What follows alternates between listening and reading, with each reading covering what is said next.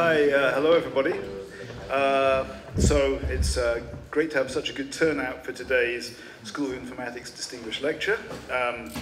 The lecturer is Professor David Dunson, who's Arts and Science Distinguished Professor of Statistical Science, Mathematics and Electrical and Computer Engineering at Duke University. And his visit to Edinburgh is supported by the Carnegie Trust, and he's one of the 2 Carnegie Centenary Professors for 2018. Now, David is a very eminent statistician with a global reputation. He's a fellow of the American Statistical Association and the Institute for Mathematical Statistics. He's won many prizes and so on, but rather than me bore you with those, I'll let him talk about his topic beyond tech, machine learning in science and policy.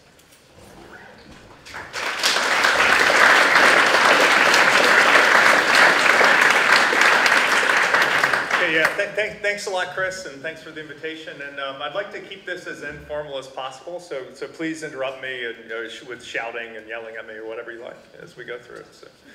So I'm going to start out with talking a little bit about, in my biased perspective, current trends in machine learning and what people call AI. And then it's sort of dim, but I'm going to be talking about particularly how can we develop methods for science, whereas most of the machine learning and AI focus has really been specifically on tech industry type applications, as I'll talk about, and also policy making, okay? And then I'll have a couple of vignettes that I talk a bit about in more detail. The one is machine learning in fairness and criminal justice, and the other is machine learning in science for brain nets and traits. Okay, so this is really kind of a cartoon of machine learning. When I ask what is machine learning, I'll really focus on the kind of core of the discipline. Of course, machine learning is incredibly broad. Anytime anyone's doing anything with data and data analysis, they can call it machine learning. It could be a statistical method. It could be just some ad hoc method you're doing for whatever. You could call it machine learning, but the core of what's the core of machine learning in my view? Is trying to answer questions like, can we design algorithms to, quote, learn from data targeted to specific tasks? Okay, and so I'd say at machine learning, the reason we call it machine learning and usually not artificial intelligence is that you're not really learning in the traditional sense in which maybe a child learns from experience or a student learns from experience. You're instead trying to do statistics essentially, but you're trying to design an algorithm for a very specific task and have a class of algorithms for solving that particular task. Okay. So it's quite similar to the field of statistics in that way, but the culture and the type of problems that people work on are really fundamentally different between statistics and machine learning. And so it ends up being very, very different, even though in both cases you're sort of analyzing data, developing algorithms targeted to specific tasks. Okay, so some example kind of canonical machine learning questions are, can we design a classifier to output the type of objects in an image has been very, very popular. And I remember I started working on this type of problem a bit with Larry Karen at Duke probably about a decade ago. And at the time, the state of the art wasn't very good, and it's gotten really, really dramatically better. For this type of problem, particularly natural images. You take a picture of some scenery and what's in the image is really quite good now compared to, say, a decade ago. Can we automatically label a document with keywords or a summary? And so you have some sort of article or something and you don't want to read it, you just want to output a summary that would be quite useful in search or other tasks. And that's often gotten a lot better. Okay. You might even want the summary to be in coherent English. And not just keywords. Can we place ads on web pages to maximize clicks? That's also been a quite popular type of problem. A lot of my students go to kind of Google and tech industry, and they're working on these types of problems now. Another thing that's gotten dramatically better, I'd say, in the last 5–10 years is, can we convert audio recordings into text without errors or very many errors? You're just talking and then you can convert it into text. That's gotten a lot better. It's a kind of canonical problem. One thing that's been really in the news a lot lately is, can we design an algorithm for a self-driving car? That's kind of a recent question. Okay, so here's some example canonical machine learning questions. So how do we kind of solve these problems? Well, first, ideally, we would have labeled data, at least if we're doing kind of supervised machine learning. There's also this whole literature on unsupervised approaches where you're just trying to kind of learn latent structure, low-dimensional structure in data. But in general, if we're going to do some sort of predictive task, we're going to need some labeled data. Okay, and so then the machine learning algorithm is only going to be as good as the data being fed into the algorithm. And that's something that I think partly due to the cultural reasons of the difference between the machine learning community that mostly comes from computer science and electrical engineering, and the kind of statistics community, which is more culturally similar to mathematics and takes a different set of courses and everything. It's really important to think about where those data come from and the selection process in which the data are coming in. Okay? And that'll be a repeating theme in the talk. So really a key to answering the machine learning questions I put up is having a lot of high quality training data. And that's been one of the reasons for the immense breakthroughs in recent years is clever ways to produce lots and lots of training data. The training data are very often obtained by humans, some type of crowdsourcing technology. Humans are very good at the tasks I've listed, and so if we can mimic humans, get a lot of data from humans labeling things, then we can potentially do really well in machine learning. Okay, and so certainly humans are good at, give them a picture, what's in the image. Humans can label that accurately. They could listen to an audio recording and say what people are saying. They could say who's speaking at what time, a kind of speaker diarization problem. So humans are often really, really good, and they can serve as a kind of gold standard for these canonical machine learning problems. They can drive cars reasonably well. Okay, so then we can, if we can get human volunteers to label or summarize the content of documents, we can get a lot of labeled data, hopefully easily, using something like Amazon Mechanical Turk or other crowdsourcing techniques.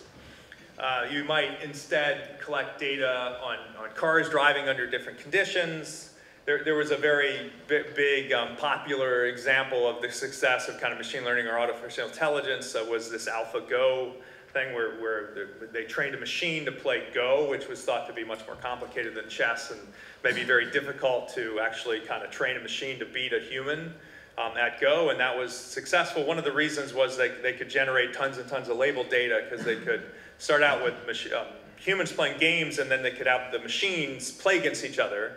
And so it's like easy to generate an enormous amount of good training data by having the machines play against each other, which is a kind of specialized case of a game, training a machine to play a game. Okay. Also in medicine, radiologists are expert classification of medical images, and the humans playing games and computers playing games. Okay. Internet browsing behavior. If we're doing any sort of tech industry problem involving the web, we can generate tons and tons of training data. So one interesting example is one of my friends, Deepak Agrawal, was working for Yahoo at the time, and at the time they were the most visited website in the world, and they had their front page, and they had 4 stories on the front page. And there are human interest articles, and a lot of people will go to that front page and they'll click on these articles, and then they'll put ads on the sides, and some people will click on the ads.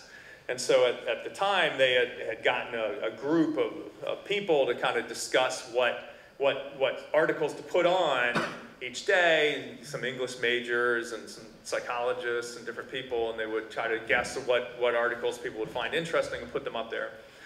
Current events. And what Deepak did is he would just take some percentage of the flow, and he would just do a Bayesian active learning and see what people clicked on. And then people clicked on things that were very different from what you might anticipate, maybe much more vapid things and less intellectual things than the group of people thought. And so he improved the click-through rate by 30%, which made the company something like $200 million a year, just that one change. And so I think that like having a lot of labeled data and doing clever machine learning, you can certainly make a lot of money in these industry problems. Okay, so I'd say that much of ML focuses on treating humans as gold standards because they're really good at pattern recognition. And so we're doing some sort of pattern recognition task. We can use humans as gold standards. And so if we can mimic human performance in specific tasks, then we've done fantastic. Okay, and the algorithms would be then trained to that specific tasks. But we're not going to be able to do very well in other contexts, and there's not going to be learning about the underlying mechanisms, but that's okay if we're sort of targeted for that task. Okay. So one particular class of algorithms that has been very popular in recent years has been so-called deep learning, okay? And so there's been a really huge hype around these kind of deep learning or neural network and their success in these kind of canonical machine learning problems. And so it's really kind of created a lot of interesting phenomenon. The one is that there's now really huge increases in salaries and jobs. And so, for example, this is personal, for PhDs at Duke who are working on, say deep learning, deep neural networks, you should be expected to start US making over 300K a year in the tech industry currently. And there's been a lot of cases where somebody like Chris or somebody like me or somebody who works on machine learning, if we went to industry, a lot of these people would be making well over $1 million a year. The chair of the Michigan Biostat department just left making $2 million a year, it's reported. There's kind of huge salaries, and there's a huge, trying to grab talent into many different industries so that they can remain competitive, and as we have this rise of kind of artificial intelligence and machine learning in all sorts of different domains. Okay. This is partly attributable to the success of deep learning and related methods. Okay. So deep learning is essentially a rebranding of neural networks, which have been around for a long time. And the essential models that people are using successfully in these cases haven't changed that much, really. So your game is to kind of learn the relationship between input and outputs. And if you have a deep learning, that means you take a neural network and you put in lots of layers. And so you have some inputs here, so you observe those, say. You have some outputs over here that you observe, and so you'd like to maybe predict these outputs based on the inputs, and we'd like to have a really flexible model to do that because we don't know what that input-output relation is, and so we put in a lot of these kind of hidden layers, okay?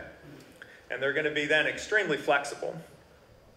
They might involve millions, hundreds of millions of unknown parameters that can be estimated from data. We can kind of tune these parameters to kind of good performance because we can hold out some of the data on the outputs and then look at cross-validation to see how things do, and then tune the algorithm to do really well.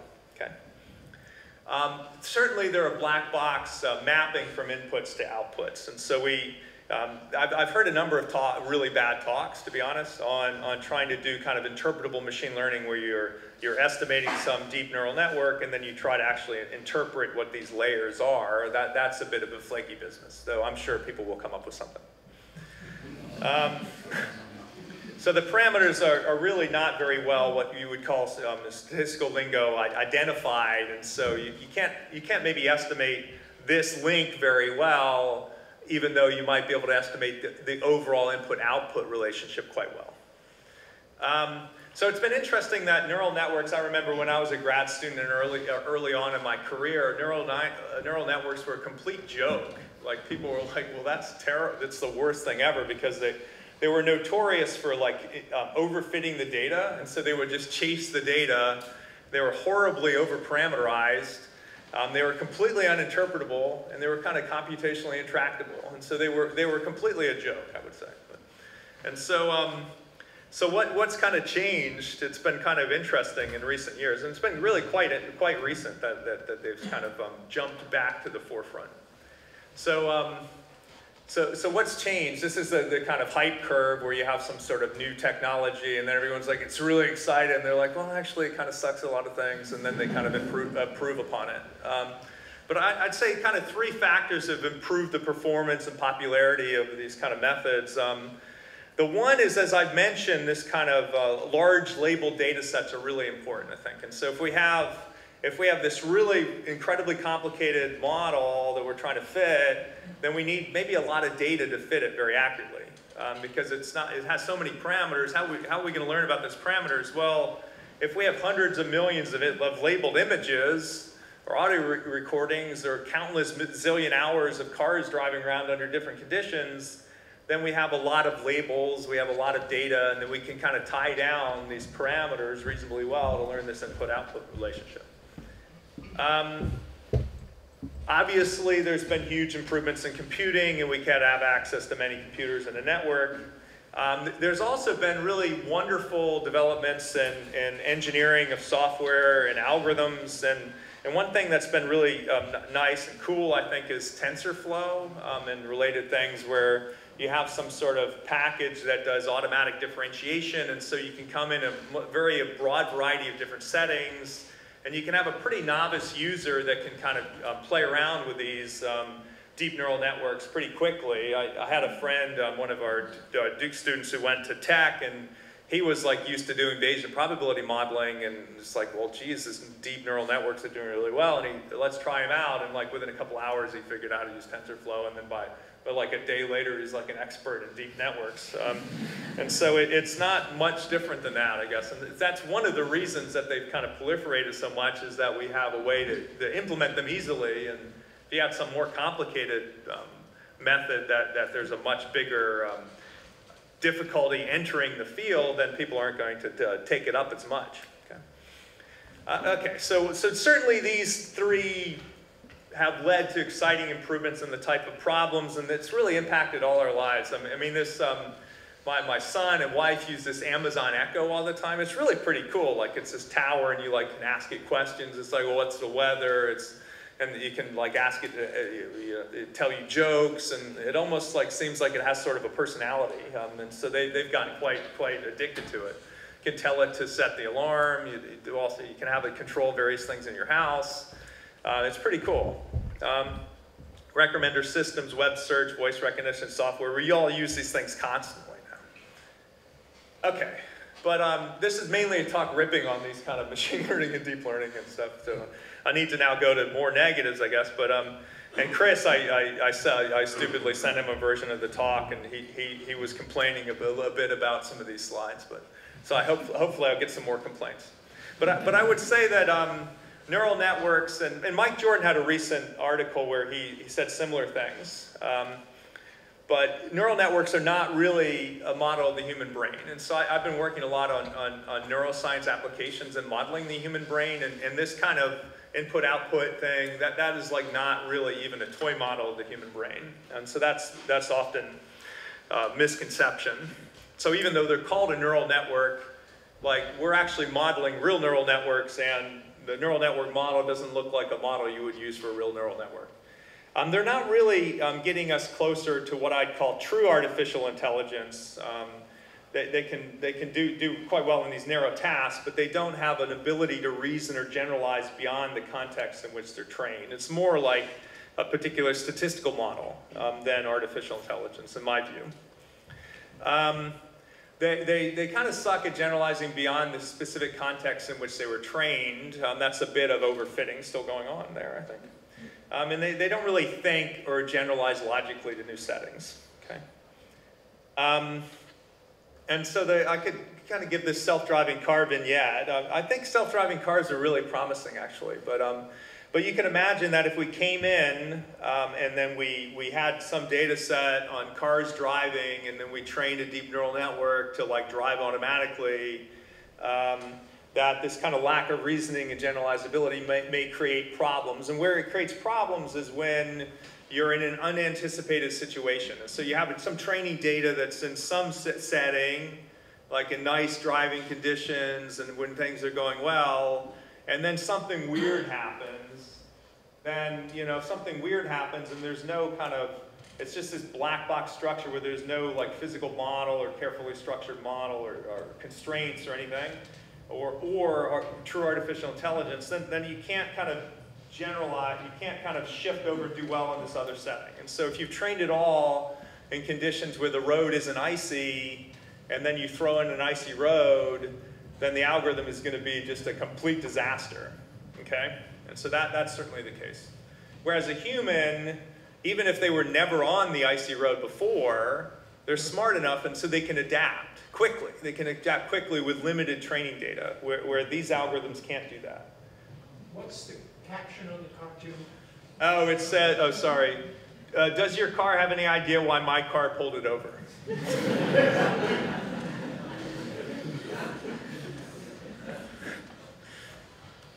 Okay, so the car won't know how to react in this setting. So I think this is fine, though, for self-driving cars because we know about this. And so we're not so stupid to only have training data that are in good conditions. We would be smart enough to put in training data in all sorts of crazy conditions, every crazy condition we could anticipate. You know, like bad drivers around you, bad road conditions, bad weather conditions, etc. And so that's why I think this self-driving car problem should be solvable. And so I think that we should, you know, maybe already have accident rates that are significantly lower than human drivers. And one of the interesting, as we get into this kind of artificial intelligence technology phenomenon, is that we kind of hold these algorithms or computers to a higher standard than we would humans. And so, so people like freak out if there's one accident for a self-driving car. Whereas if you had, you don't feel bad at all of having some sort of weird Uber driver who's probably stoned driving you around somewhere, and then the accident rates are pretty high, maybe. But if the kind of robot driver ever crashes like somewhere in Kansas or something, and there hasn't even been one in North Carolina or Scotland, then you're freaking out and you don't want to use the self-driving capacity. So it's quite kind of interesting. Okay, so what creates critical problems for deep learning? I want to transition into science and policy. I would say certainly limited or biased training data. There's been some really dramatically bad, like, because one of the problems is that a lot of people kind of jump in and now they know how to use TensorFlow, they know how to fit deep neural networks or other machine learning algorithms. And they, oh, well, now we can go in and solve like medical problems, or we can solve problems over here. I can just scrape a bunch of data, get a bunch of healthcare records, and now like I'll apply it, but not thinking carefully about the selection method where the data is collected. You can get really bad results. And so I've seen a bunch of talks like that where my original training was in biostatistics, and so I worked a ton in medical applications, and people would come in and they kind of collect a bunch of medical records data, and they're like, oh, I want to predict death, or I want to predict some disease. And they have a bunch of data. You're like, I mean, there's a ton of examples like this. And then, well, it occurs over time. And so the person has the disease at some time point. And then after that, they have some treatment for it. And they have a diagnostic code, and they have this other. They just take all the features, and they're like, oh, we perfectly predict that they have this disease. One of your features is like something that came after the disease, which is like only occurs if the disease happens. And so, wow, you're doing really great, because it's sort of like a lack of understanding of kind of selection bias and time ordering and careful structure in the data. So we can't ignore structure in the data, or we're going to do really, really bad. Another example, which I'll get to soon, is about there's a rise of people wanting to use machine learning in policy, things like predictive policing, for example. And so, like, we have limited police resources. We should be patrolling where crimes are likely to occur. Okay, and maybe we'll start out with looking at where crimes are kind of occurring now. And so maybe now they're patrolling, like in the U.S., in these kind of African-American low-income neighborhoods, and they go out there and they're finding crime because they're looking there, and then now, okay, we take that as our training data, and then now we look there more, and we find more and more crime, and then pretty soon we're like hanging out all the time in the African-American neighborhood, and it looks like the African-Americans are like horrible criminals when the police are like stopping them randomly and they find some marijuana or some minor drug offense. which they would probably find if they went in the high-income white neighborhood too. But yeah, so it has these can have these feedback loops due to this kind of biased selection bias. Selection bias is a huge issue. It can enormously affect results. So this isn't just for deep learning. In science, we'd like to learn mechanisms underlying relationships in the data. We could apply some sort of unsupervised learning method, but we would really like to learn mechanisms with uncertainty quantification, an ability to test hypotheses about those mechanisms. That's really not in most machine learning methods. Providing results that are easily interpretable is important in science and in policy. Uncertainty is really important. I think that a lot of data science methods broadly, statistics, machine learning, have gone a really negative way, in my view, in that we have really big, complicated data sets, and so we need to come up with algorithms that are really fast for fitting these big, complicated data sets, and so something has to give. So we throw out uncertainty quantification. And so now I look at, like, I'm looking at predicting some health outcome based on genetics or something, and I'm going to do a sparse method, and then it'll spit out some genes that are predicting lymphoma, and I'll look at those genes and I'll be really carefully interpreting them, not knowing that there might be another 10,000 sets of genes that are equally consistent with the data, but I just happen to select those because I have this kind of high dimensionality problem. And so I need to characterize uncertainty, or I've just, in science, you're reading tea leaves, you're just throwing into enormous numbers of false positives into the literature, and so that's a disaster. You know, hypothesis testing has gotten to be a dirty word, but you know, I work a lot with scientists, and they're going to be doing hypothesis testing, and so we need methods to do hypothesis testing. Machine learning doesn't almost ever look at hypothesis testing. Okay, so let's get into the weeds a bit with the science and policy areas. Okay, so just a blurb on science and then policy, and then I'll get more into specifics. Okay, so in science, I would say definitely most of the intellectual energy in machine learning and statistics is focused on industry problems. I'm the editor of JRSSB, which is arguably the top journal in statistics, and we get very many articles that are these kind of high-dimensional inference methods without uncertainty quantification that might be good for tech problems, but not so good for science. The problems are really different from scientific research settings.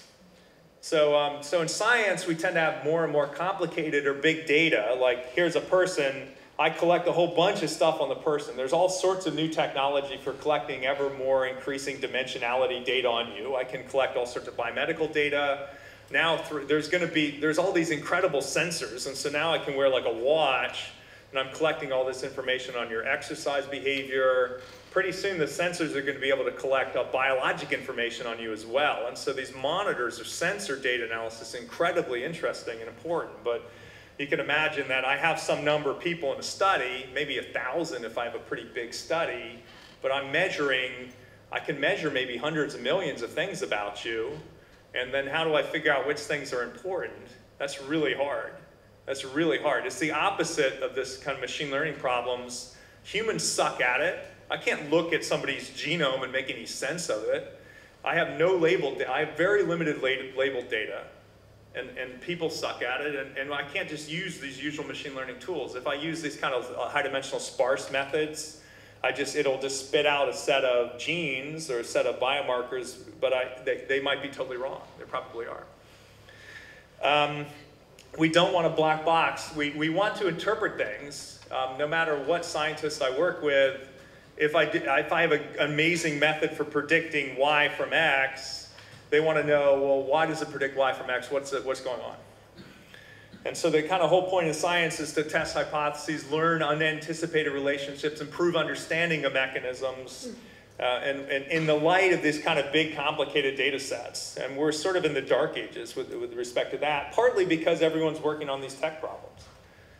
Okay, so one example that I've been super excited about, and I'll be giving a sort of public lecture tomorrow, just focused entirely on human brain connectomics, is human brain connectomics. So now we can go and take a bunch of people and put them in MRI machines and measure your brain structure. We could also maybe in that same study measure different traits on you.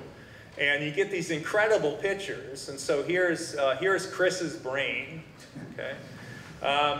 And like if we zoom in, his structural brain connectome is made up of millions of little narrow tubes, white matter tracts, which are like highways for neural activity and communication. So if I zoom in and look at like just connections between a pair of brain regions, here's a bunch of like little narrow highways, brain electrode highways between those brain regions, okay? And so I can kind of map this whole connectome. And so the technology for like image processing and image collection has been improving dramatically. But now I have one of these things for everyone in my study. And I have maybe 1,000 people in my study in a really big study like the Human Connectome Project, or the UK Biobank also has similar data. And so what do I do with that?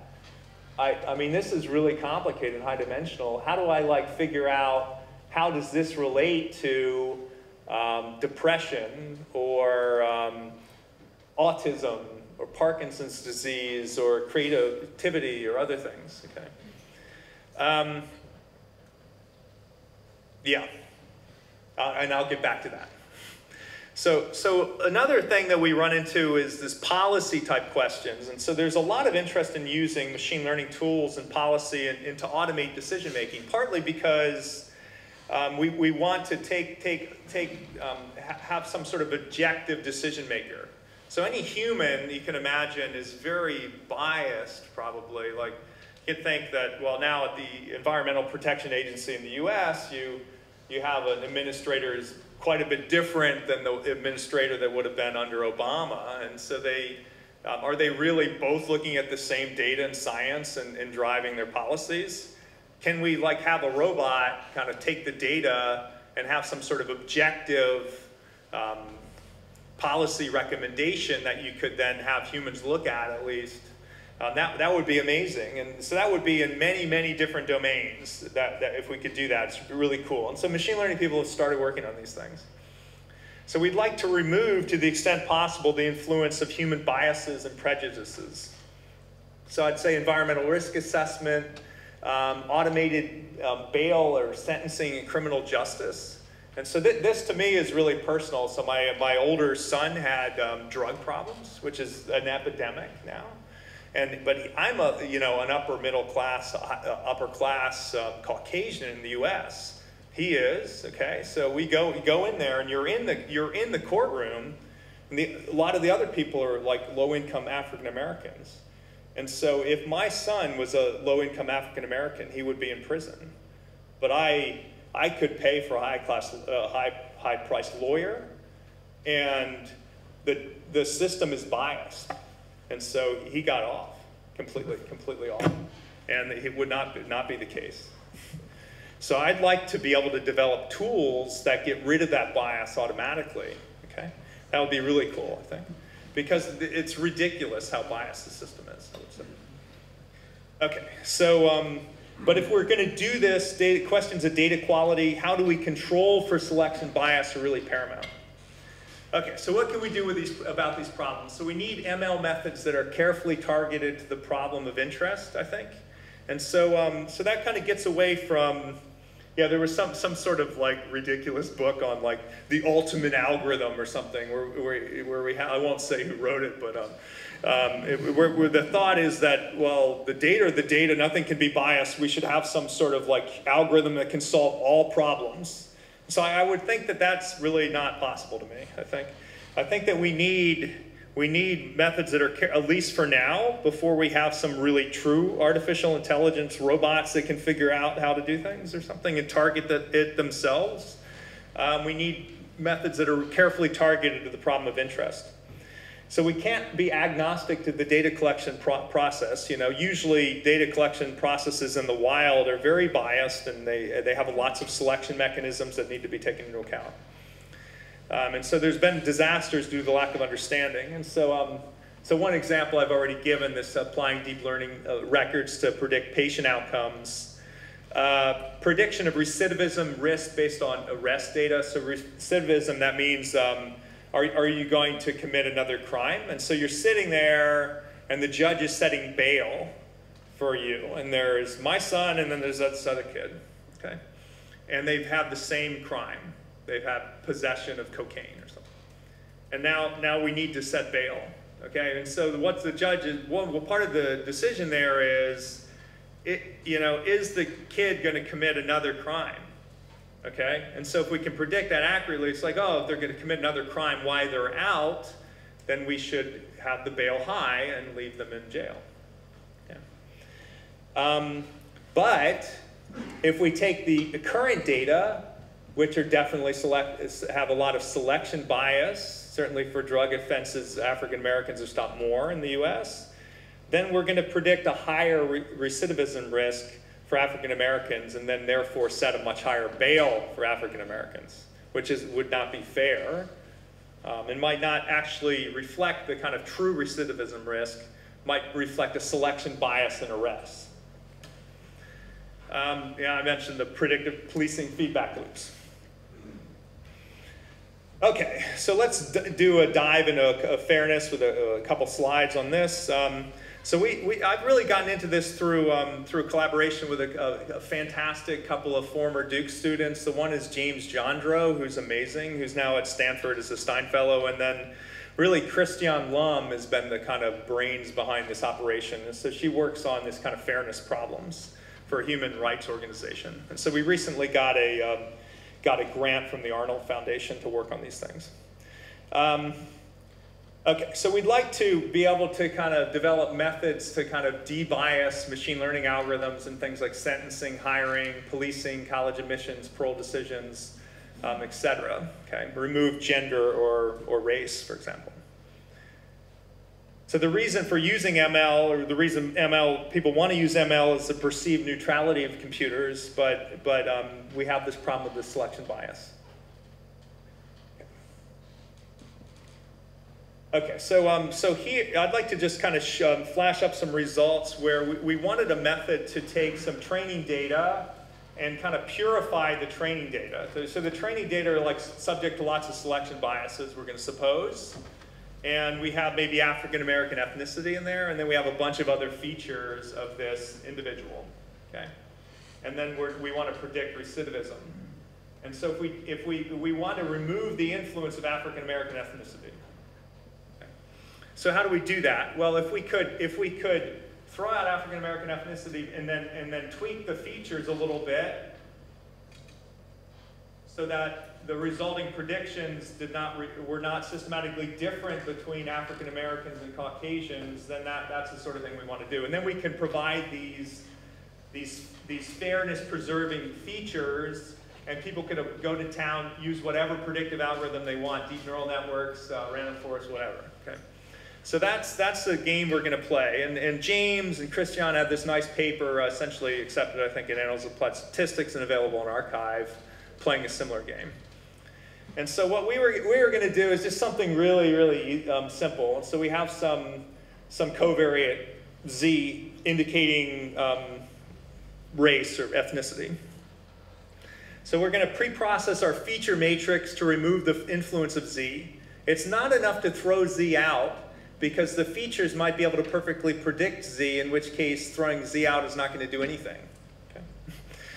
And so then we're going to replace this data matrix A with this cleaned up version A tilde, minimizing information loss in a formal sense, while making it orthogonal from this race indicator. And then we just can apply any machine learning algorithm. And so we did this for criminal risk assessment. And we have this amazing data set coming online, but it's been wrapped up with lawyers for months and months and months. And so I'll present the results for a less amazing data set. And so it's risk of recidivism for bail decisions is what we're interested in. I think the bail bondsmen are really not in favor of these kind of methods. And so apparently the legal implications are wrapped up with the lawsuits related to that. Okay, but there's this, the older data set is from ProPublica, and so they have, and so we analyze the data from ProPublica. So I'd like to just show the results. Okay, so let me start with the top here, and so we're looking at the distribution of out-of-sample predictions for the probability of recidivism. The top is without any of our sanitization approaches. Here is just taking the original features, including race. And it's the distribution for Caucasians and non-Caucasians. And so the Caucasians is shifted back. And so we have very significantly less recidivism risk predicted among the Caucasians than the non-Caucasians. Okay. If we just throw out race as a predictor, it has no impact at all, because the features we have can predict race. If we do our fair prediction learning approach, and it's just a simple like principal components type idea, then it removes the influence of race completely, essentially completely. And so then the thought that we had is, well, what's the risk there? Okay, so we can remove the influence of race, but then maybe we're decreasing our predictive power. Okay, so then we might not be able to predict as well. But what I was amazed by is that was not the case. That's the like cool punchline, is that the out of sample AUC was 0.72, including race.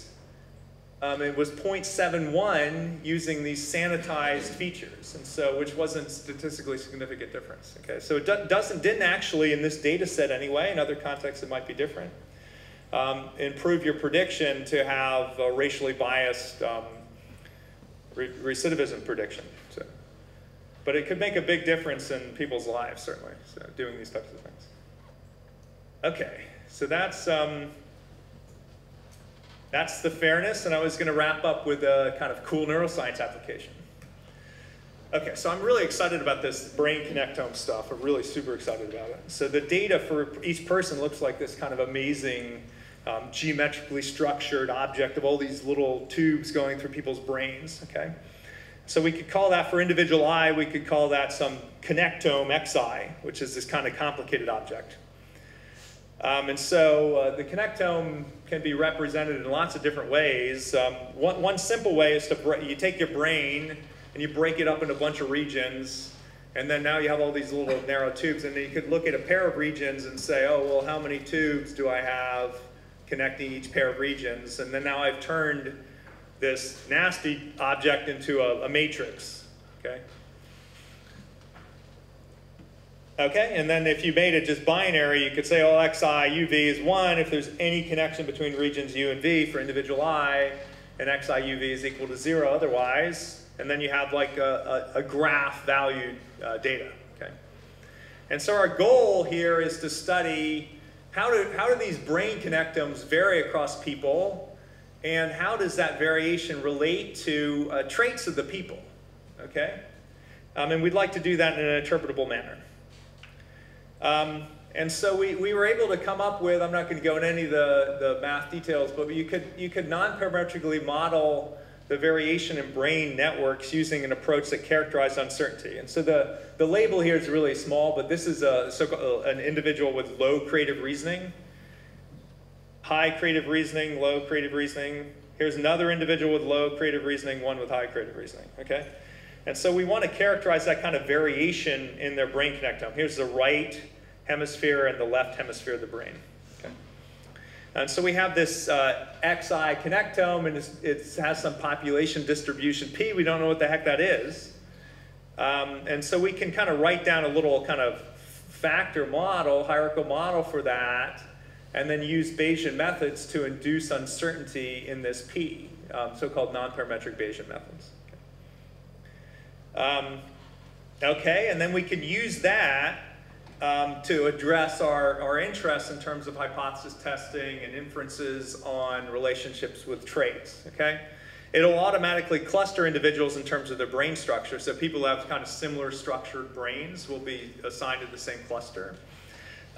We can test for relationships between brain structure and other things. I'll show results quickly for creative reasoning and Alzheimer's disease. Using these types of methods, we're actually able to find like really incredibly cool results, which I'll talk about in detail tomorrow. But the one was that a history of binge drinking was very significant.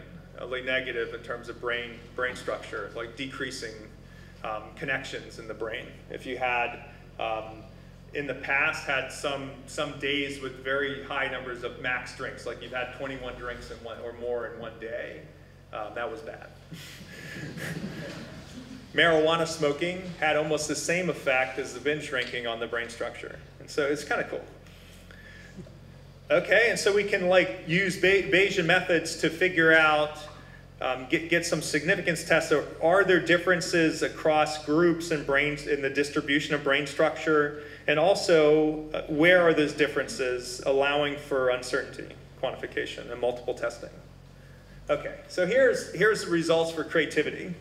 So we had our collaborator ran a study where he enrolled a bunch of college-age student-type people, and they gave them a creative reasoning test.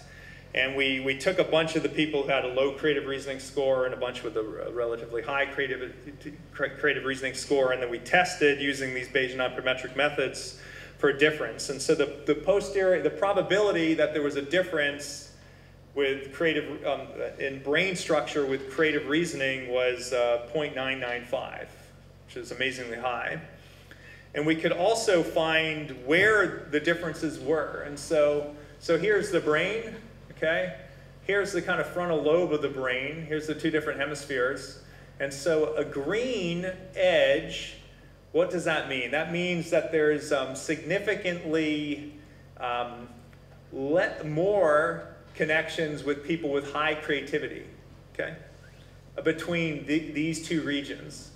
And so I've only flagged, there's lots of different possible connections. I've only flagged the ones that were statistically significantly different between those two groups. And you can see all of these significantly different ones are cross-hemisphere connections, okay? Particularly in the frontal lobe. And so highly creative individuals tend to have more connections across the hemisphere in the front of their brain. And we had like a press release on this, and it was pretty interesting. People have probably heard of the right-left brain hypothesis thing. And so that guy who came up with that hypothesis has died, but his son contacted us and said, oh, his dad would have been really excited about this because he ended up not believing at all in this right brain, left brain hypothesis, that he thought it was more cross-hemisphere connections or something like that. And that was actually what we found in our data. So that's kind of cool. So we should remember that because these things stick, though, this like left brain, right brain, people still use that all the time, even though it is not really true.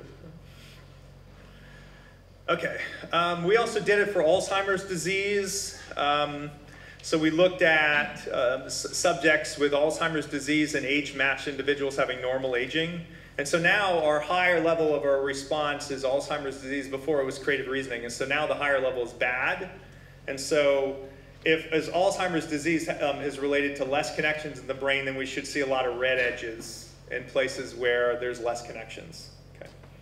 So first we found it was hugely, ridiculously significant differences, the overall test. And Alzheimer's disease did lead to a lot less connections in the brain, which is kind of known. It would be really interesting to get a data set where you had very early stage Alzheimer's disease. So here's the kind of bleak picture.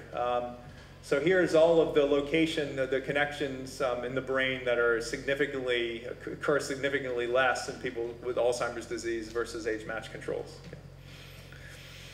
Okay, so I'll wrap up there. We're sort of out of time. But I gave kind of a brief overview of recent techniques in machine learning, focusing on deep learning.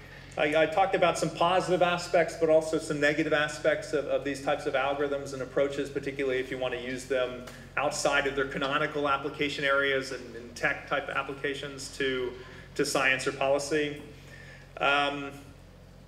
Yeah, so in these other cases, we need to really carefully think about selection bias and I think develop targeted methods.